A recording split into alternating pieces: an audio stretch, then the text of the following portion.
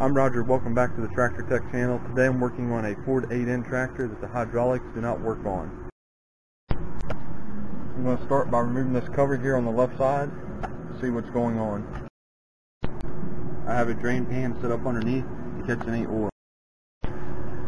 With this cover off, you still cannot move the shaft to engage the PTO. We suspect the splines are twisted. Now I'm going to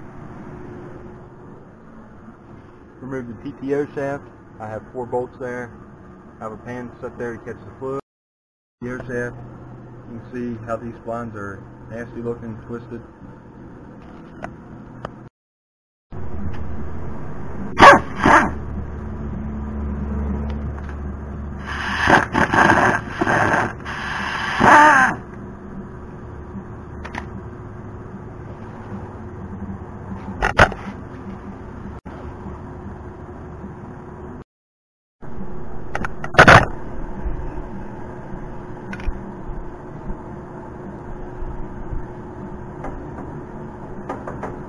This PTO shaft is not wanting to come out of this tractor. There's something seriously wrong with it.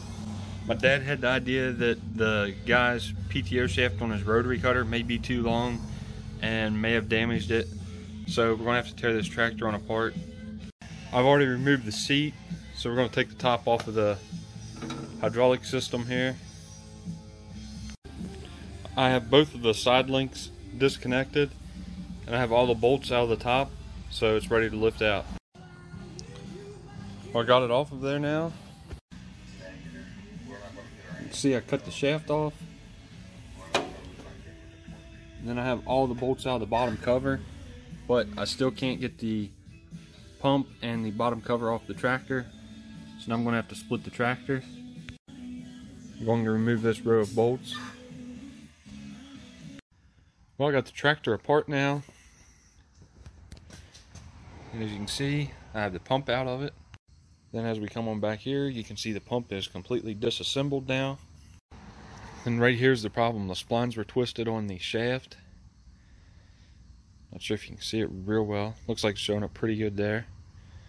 So I had to cut this shaft off, and then it was still twisted a little bit and drive it back through the pump. You can see that the pistons in the pump did not look good either. So this tractor is going to get a rebuild of the hydraulic pump and a new PTO shaft and a few other small little things. So for now I'm going to put the 2 halves of the tractor back together and put the covers back on it and get it out the door while I wait on the parts. Thanks for watching this video. I hope you enjoyed it. If you did, please hit the like button and consider subscribing to my channel for more videos like this.